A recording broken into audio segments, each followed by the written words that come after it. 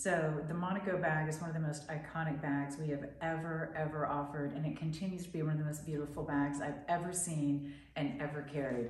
It looks for the world like a French couture designer house bag. You know, that line that had a 5-year waiting list on their bag? That's exactly what this looks like, but I have to say, in some ways, this looks even better. It's a beautiful, beautiful hornback Croco embossing on the leather. It's this soft, gorgeous pink blush, just the perfect color. The placement on the leather is gorgeous. Doing leather this way makes it much more dimensional and much more expensive because there's a lot more waste because it has to be placed exactly right. Isn't that beautiful? Feet on the bottom. It has this beautiful handle that goes over your arm very easily. It, of course, is one where you can bring it over the top and lock it. Here's your padlock, here's your key, and it even has an adjustable long strap so you can go long shoulder or crossbody, and it attaches right here on both sides.